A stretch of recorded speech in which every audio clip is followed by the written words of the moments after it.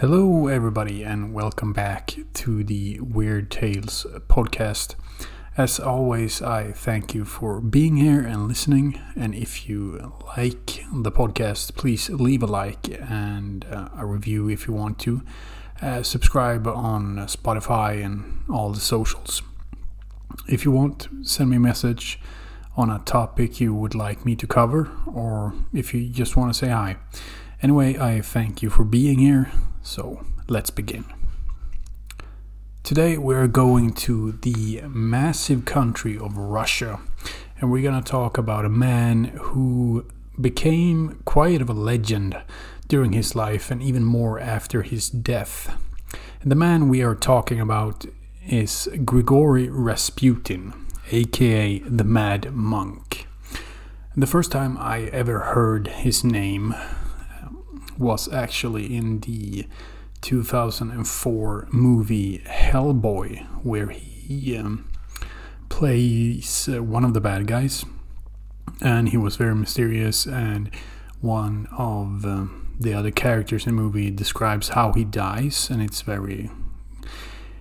piqued my interest. And he is played by Carl Roden, I think his name is. And the funny thing is, that dude is actually, I think he's German, but he always and very often plays like Eastern European Russian guys. But he's quite a good actor. Anyway, as always, when it comes to a person's life, especially a man like Rasputin, it's a lot of rumors around, and I'm going to try to separate them from the truth and go from there and see if I can give an honest account of the man's life. Anyway, Grigori Rasputin, he was born into poverty on the 21st of January 1869 in a small town of Pokrovsky. And if I butcher the name of the town or any other Russian name during this episode, I am sorry in advance. I am not a Russian speaker, so sorry in advance. The town is where he was born is located in the Tobolsk Governorate.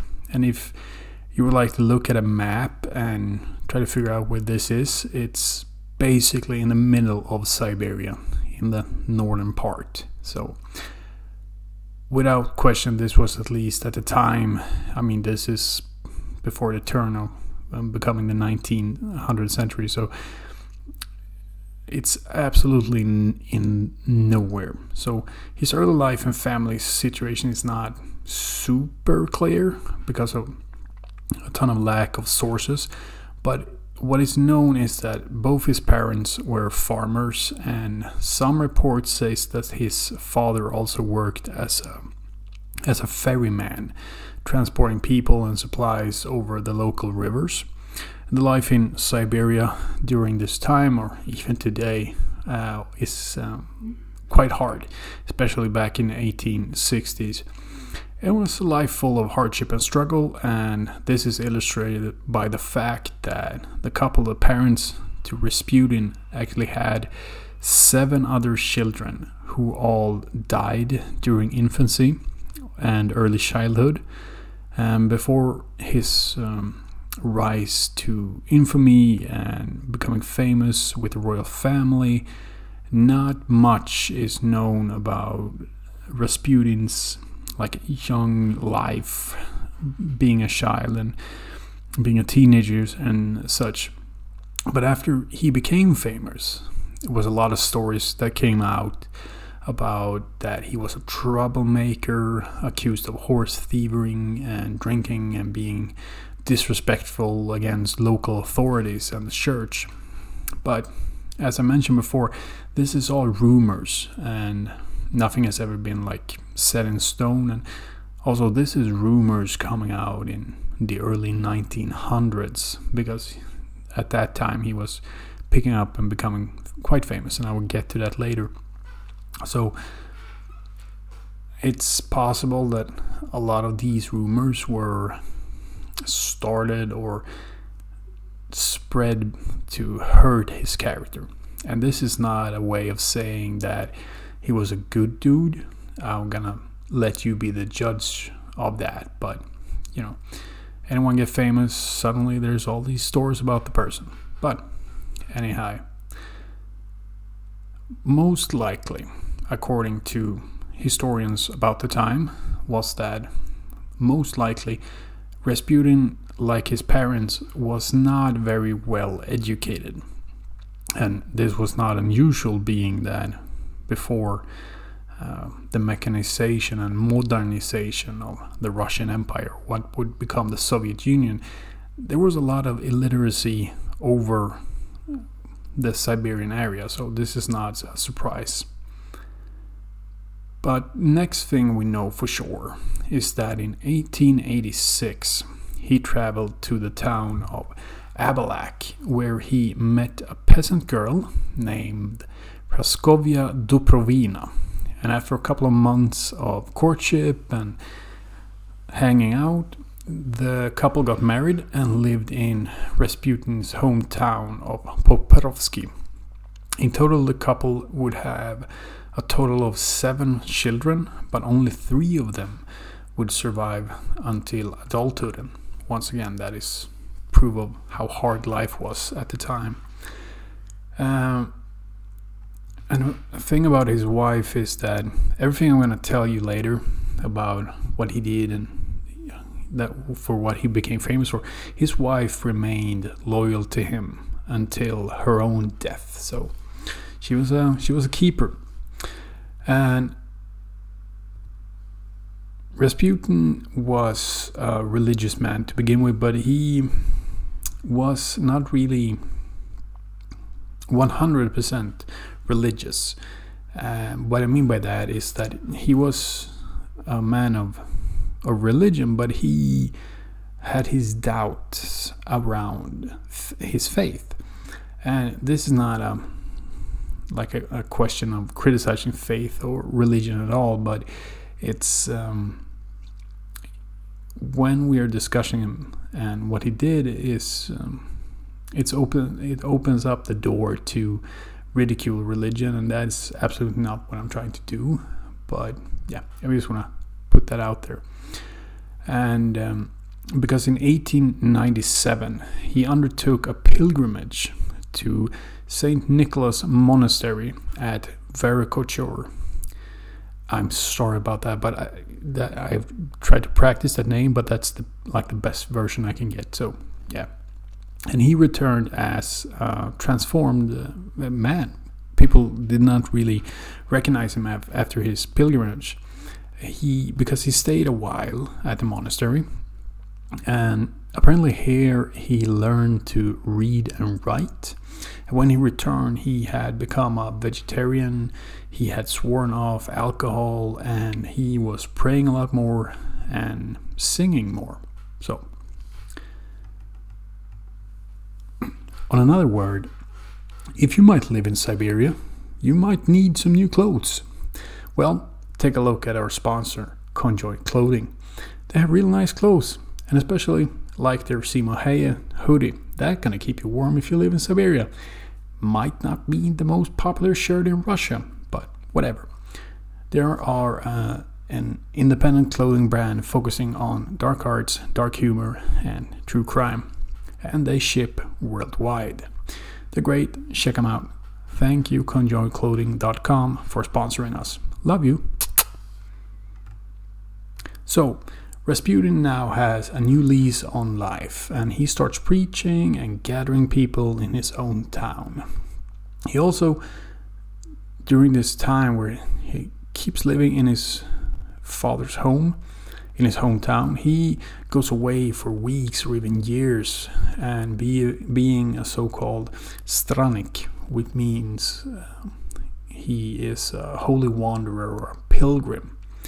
And he does this to visit different holy sites and preach to the people.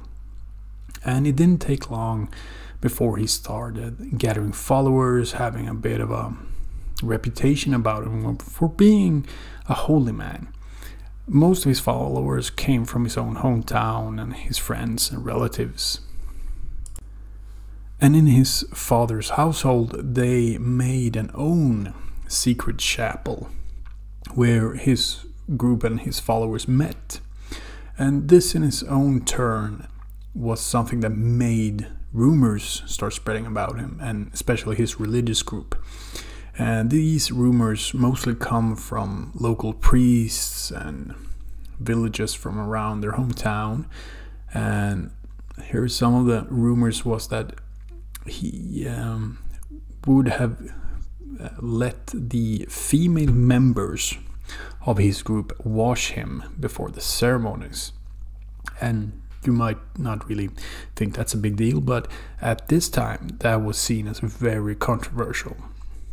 And also one rumor was that him especially and the group took part in self-flagellation and had group orgies and such. So, however, no evidence of any of these rumors have ever been found or been proven, so nobody really knows what took place in his secret chapel. And in 1904 or 1905, it's not really 100% clear, but he traveled to the city of Kazan, where he quickly found success as a spiritual advisor, and he helped people with their anxiety and spiritual questions. And this put him on the radar of a person called an archimandrite, and that is an Orthodox, a Russian Orthodox term for an abbot who met Rasputin in the city of Kazan and gave him, actually, for being because he became quite infatuated with him, or like he impressed on him. So he gave him a letter of recommendation to Bishop Sergei, and that was the leader of the Alexander Nevsky Monastery in St. Petersburg. So this was big time now. And after this letter of recommendation was sent to the bishop, Rasputin later was invited and traveled to St. Petersburg, where now his life would forever change. And when he arrived to St. Petersburg, he meets with a second archimandrite called Theophan. And he was so impressed by Rasputin that he invited him to stay with him in his personal apartment and gave Rasputin access to many of the saloons and rooms where the elite of the city and the aristocrats gathered to discuss questions of spirituality. And an important thing about this time was that Rasputin came into this environment at, I would say, a perfect opportunity, because the elites in Russian society at this time had a craving for something else than the Orthodox Church, and a big interest had been formed for mysticism and the occult and the supernatural. And this made Rasputin kind of perfect, because he had a very special look to himself, and he could preach very charming and such. And also he was a native Russian from the poorer parts of Russia, and that made him quite exotic to the city's elite, because we need to once again think about the social hierarchy at this time. I mean, this is in the late 1800s, and class was everything. Like, if you were born at the top, you were at the top. If you were a farmer, if you were at the bottom, you never commingled. So if someone from the bottom who has answers to life's big questions meets with the aristocrats, they're gonna see him like this special man. And if he's charming, I mean, sky's the limit. So this now becomes his life, where he travels back and forth between St. Petersburg and his hometown. And every time he now shows up to St. Petersburg, he was kind of building his legend among the elites of the city. And this led to, in the 1st of November in 1905, Rasputin was introduced to the Tsar Nicholas II and Empress Alexandra Fedorovna at the Peterhof Palace. And he impressed the couple so much that the Tsar actually mentions in his diary that he and Alexandra met an extraordinary man of God. And he then returned to his hometown and then later returned to St. Petersburg in 1906, where he presented the Tsar with an icon of Saint Simeon of Verkhoturye, and met their children actually on July 18th in 1906. And many meetings between the Tsar's family and Rasputin happened, and through these meetings and discussion, the Tsar and his wife got convinced that Rasputin was a special man, that he possessed abilities and could help people. And one person in particular that he could help were their young son Alexei. And Alexei was suffering from hemophilia. And what that exactly is that a person suffering from hemophilia is a person that if they get cut or something, it's easier for them to bleed, and the ability to coagulate the blood is much less than in a normal person. So having this disease and being a young child, it was basically a death sentence. So if he hurt himself, he could die and such. So, and people will find this kind of strange that parents to this sick child were open to have like this kind of weird looking dude come in and help them with their child. But we need to understand that Alexei, he was the only son of the Russian Tsar's family. The rest of them were girls, and this made Alexei the heir to the Russian Empire. So if he died, that was not good. So of course they were overprotective of him. And a side note is that the disease Alexei was suffering from is called, as I understand it, hemophilia B. And that is also called the royal disease. And why it's called that is because it was very prominent in the royal families of Europe at the time. This came from Queen Victoria of England, and through cousins and people being closely linked, the disease spread. So that gives us kind of a more of an argument why you shouldn't, intermarry with relatives and such things. But hey, fun afterwards, I guess. But anyhow, Rasputin is now truly one of the close people to the Tsar's family, especially because his healing abilities towards Alexei. And it's been kind of a great debate in modern times on what exactly Rasputin did to help the young boy in his suffering. And I mean, the rumors are extreme in some cases, that some people talk about that he had like mystic abilities to help the boy. And a more scientific reason could be that in some way Rasputin knew how to administer what would be at the time like aspirin to the child that helped with the pain and eventually helped with the bleeding. How he would have known this, I have no clue, and the people that I've read, they don't really know either, but that's one of the theories. And others claim that he helped via hypnosis, and that was a way to like ease the pain, and if the patient then calmed down because of the hypnosis, the blood flow would like subside.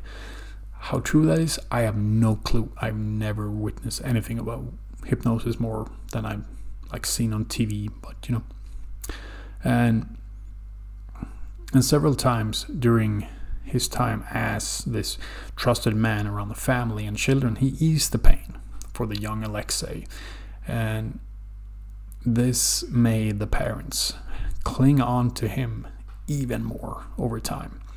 And a special occasion was in 1912, where Alexei, he developed a very severe hemorrhage in his thigh during a carriage ride. And this was quickly turning out to be a big hematoma in his thigh. And this made the boy very ill. He was in a lot of pain, and he quickly developed a fever. And the doctors at the scene, they thought that this was it. And the Tsarina, Alexandra, she quickly sent a telegram for Rasputin, because Rasputin at the time, in 1912, he was in Siberia. So she sends him a telegram where she asks if there's anything he can help the boy with. And she explains that the doctors doesn't know what to do. And Rasputin replies that she should not grieve, and that the boy, he would live, because he knew this, apparently. And his demand was that the doctors needed to leave the boy alone, and that Rasputin would pray for him, and this would heal him in some way. Once again, the kid is in St. Petersburg, Rasputin is in Siberia, but 2 days later, the bleeding actually stops, and the boy makes what can only be described as a miraculous, recovery. And one of the doctors at the time, Dr. S.P. Fedorov, he wrote down in his journal and that the boy's recovery was, he could not explain it from a medical point of view, that the boy actually made it. So he didn't know. And according to more of Dr. S.P. Fedorov's notes, he had witnessed Rasputin before, how he would help Alexei, but also other patients, that Rasputin would walk up to a patient, lay out his hands and start praying for them, and spit where the person had pain or bleeding or something, and that would shortly stop after he had done this. And in the doctor's eyes, he could understand why the family could trust a man that could do this, especially with helping with young Alexei. So how he actually helped him, we don't know. Some modern speculations is that when Rasputin commanded to the doctors to leave the boy alone, that helped in some way with his recovery. That if they left him alone, they would not go in there and turn the boy over and such like that. So he was just laying there, and that for some way made the hemorrhage go away. For me, being not a medical professional and quite dumb, I have no clue what the hell happened here. I just chalk it up to lucky circumstances, or anything. I don't know. But hey, the boy lived. And another thing during all this time is that the family, especially the Tsar and the Tsarina, they teach their children to view Rasputin as their friend, essentially making him a part of the family. The funny uncle that looks weird, but he's always there at Christmas. And to say that this was without controversy is an understatement. I mean, just for the fact that this is a peasant from Siberia, and suddenly he's rubbing shoulders with the royal family, and rumblings among people close to the family, and especially the children, had their suspicions against Rasputin. And of course, this was from people that also wanted his position, of course, as he was a close member to the ruling family. And, you know, if you're close, you have more political leverage than other and things like that. So in 1910, one of the girls' governesses, and a governess is kind of a tutor, babysitter for the children to help them educate themselves in like questions of etiquette and the royal life. And she's named Sofia Ivanova Tuchera. I think I butchered that, but I'm sorry. She reported directly to the Tsar that she had been horrified that Rasputin had free access to the children's nurseries, especially the young girls. And when Rasputin visited them, the girls only had their nightgowns on, and this was kind of on the nose. So she took her complaints, as I said, to the Tsar, and the Tsar asked Rasputin to end the visits to the nurseries, and which Rasputin did, but the request, though, did not sit well with the Tsarina Alexandra, who actually had the governess fired shortly after this. And so that's like the next big rumor, is that we see Rasputin's grip on the family, and especially Alexandra. And the rumors in the royal court was that she had started being involved with him. And even other royal ladies was rumored that they were kind of sleeping with him. And about 4 other duchesses were accused of having like sexual relations with Rasputin, and this made like cartoons and mockery freely flowing in St. Petersburg, and this actually got so bad that Tsar Nikolai, he actually begged Rasputin to leave the city for a while. And he did this and went to a pilgrimage to Jerusalem. And according to witnesses at the time, the Tsarina Alexandra was extremely upset by Rasputin's absence during this time, because I think he was like gone for a year. So she was kind of pissed about it. So, and to like put on even more was that one other of these governesses, she actually reported to the Tsarina that she had been sexually assaulted by Rasputin. And when she reported this, Alexandra claimed to her that everything Rasputin did was holy. So it was just like, shut up. He made you a favor, basically. And yeah, so you can see why all these rumors circulate about him. So controversy aside, his abilities and his influence makes Rasputin very respectable and powerful in St. Petersburg and the circles where he frequents. So the royal family officially actually made him a so-called lampadnik, and that means lamplighter, whose responsibilities was to light the candles in front of religious icons in the palace.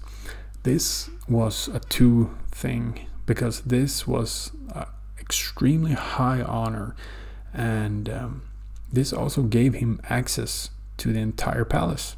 Like, there were no places that were not religious symbols, and he could go anywhere. No one could stop him. So, and here we go into a little bit more of his followers, because even though he spends a lot of time with the royal family, he's still preaching, he's still seeing people. He has his own apartment in St. Petersburg where he meets his followers, and he preached during this time that physical contact between him and other people meant that he purified them. So, not surprising, he had many meetings, especially with women who wanted this so-called purification, and many of these meetings were they were alone. So yeah, take that how you want. I always kind of laugh a little bit when it comes to like statements of that, when it comes from like cults or people proclaiming themselves being holy and things like that, that if you give yourself to them physically, like it will make you a better person, you will reach the next level or something. And I always find myself thinking, like, if I ever were to being like a cult and the leader goes like, yeah, I'm gonna need to sleep with your wife to make her go to the next level, that's gonna be my like, yeah, this is not for me. But he was also accused of being a heretic and faced criticism from even the prime minister of Russia at the time and the clergy. But every time they started a prosecution, the Tsar would intervene and stop this, often on the Tsarina's request. So we now gonna enter a little bit of a turbulent time, because even though Rasputin has the time of his life in St. Petersburg, the rest of Russia and Europe are embroiled in the First World War, or the Great War. And things in the war was not going so well for Russia, and the Eastern Front was not doing good. The economic strain on the country because of the war was just like tanking the economy. And the people and many of the political enemies of the royal family, they blamed the Tsar and the aristocrats and Rasputin for the decline of the country. So the idea to kill the Mad Monk started taking form, and this was quite an undertaking, because Rasputin actually survived an assassination attempt in 1914 when a peasant woman called Kiana Guseva stabbed him in the stomach outside of his childhood home. And I don't need to tell you that getting stabbed in the stomach in 1914, it's not a good odds, but somehow, after some time in the hospital, he just survived. And many doctors didn't think he was going to make it, but he did. So this, of course, raised more rumors that he had supernatural abilities. So people wanted to kill him, but they were not really sure if they could do it. But a group of nobles, led by the far-right politician Vladimir Purkevsky, or Purkevich, with the help of Grand Duke Dmitry Pavlovich and Prince Felix Yusupov, they felt that they could have a plan that would work. So the reason they gave for killing him was that just because of the influence he held over the royal family, and especially Alexandra. And this was not good, because that made the Tsar less of a leader, so he needed to go. So the plan was to lure Rasputin to Yusupov's palace, called the Moika Palace, in St. Petersburg. And here I'm just gonna go out and say that exactly what happened on the 17th of December 1916 will most likely never be known, but in especially Yusupov's memoir and reports from the time, we can gather enough information to give a picture of what happened. So in the early morning of the 17th of December 1916, Rasputin arrived to Yusupov's residence shortly after midnight, and he was led down into the basement where food and drink was served. And not known to Rasputin was that the tea and many of the cakes served was laced with cyanide. And he actually kind of refused the cakes at first because, as I understand, he didn't really eat cake, but he later relented and ate several. And he even asked for wine that was also poisoned. And according to Yusupov, he at least drank 3 full cups of wine. But he seemed completely unaffected by the poison. And this might add, this is cyanide. So yeah, this made Yusupov very worried because he's alone with him in the basement. So he excuses himself at around 2:30 and goes upstairs where his fellow conspirators are gathered. And after consulting with them, he takes a revolver from Pavlovich and goes back downstairs, where Rasputin actually has continued drinking and eating. And even now, Rasputin shows no signs of being affected by the poison. So Yusupov basically goes and tells Rasputin to look at the crucifix in the room and say a prayer. And Rasputin just looks at him, and Yusupov just shoots him right in the chest. And Rasputin now falls to the floor, and the conspirators, they now drive to Rasputin's house, and one of them disguises themselves in his coat and his hat to make it seem like he has returned home. Why they did this, I don't know, because later on they will kind of dump the body. So I don't know why they did this, but they did it.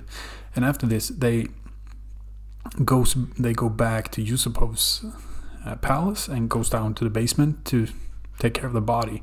And when it comes down, Rasputin suddenly leaps up from the floor and attacks Yusupov.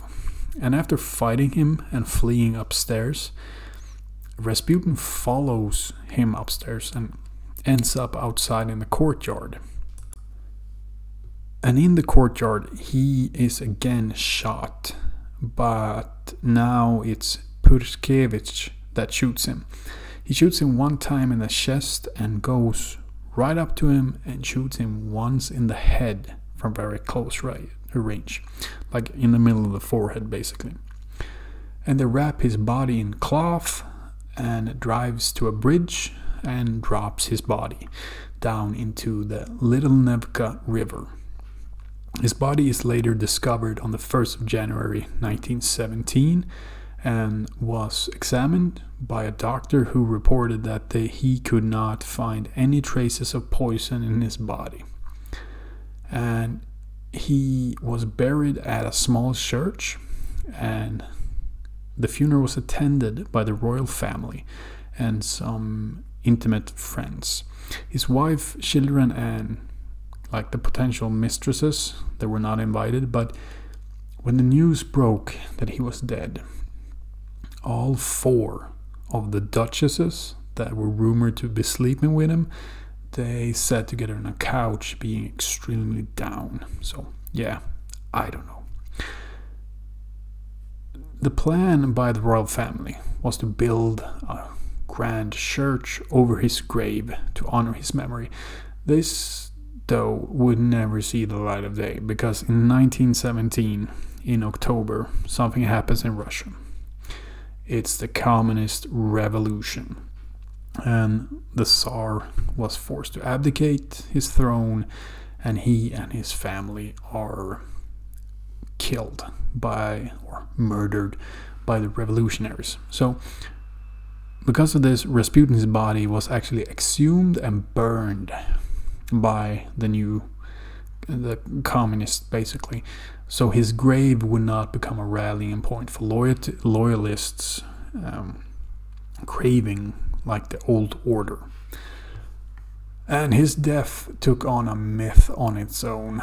And at the first time I heard about this man, I heard about his assassination, and the rumor I heard was that his death was more extreme, because it became a little bit of an urban myth. And the urban myth was that he ate the poison food and drank poison wine and tea. And after that, he of course was shot, but he survived immediately. Like, he got shot in the chest and he like stumbles, but he runs out, and he runs out into the courtyard where he gets shot one more time. And then the conspirators, they beat him with clubs to the point of like almost beating him to death. And then he gets castrated and getting shot in the head. And just before they're gonna dump his body over the bridge down into the river, he speaks and he curses them.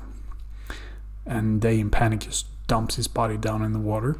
And when they find the body, his cause of death is that he has water in his lungs, meaning that his cause of death was from drowning and the hypothermia following the cold water. And the reason for the castration was because one of his rape victims was present at the murder and wanted it removed. And actually the rumor also was that he was very gifted in another region. So yeah, he had kind of a horse member on him.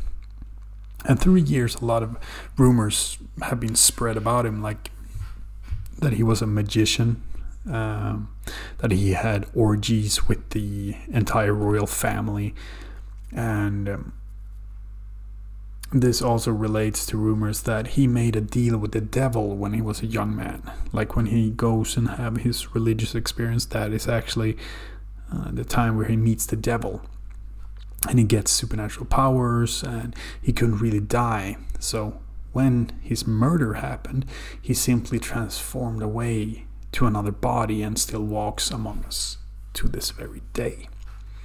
So that is the story of Grigori Rasputin, and I mean, what a dude. Make yourself a favor and look up a picture of this dude. I have put up one on Instagram for the episode, and give that a look, because it's to look at this man and not see anything else than a crazy person. It's hard. I mean, just his eyes like are just evil. For some reason, that's the feeling I get. But I love the story of this guy, especially the way he dies. Both stories are amazing, but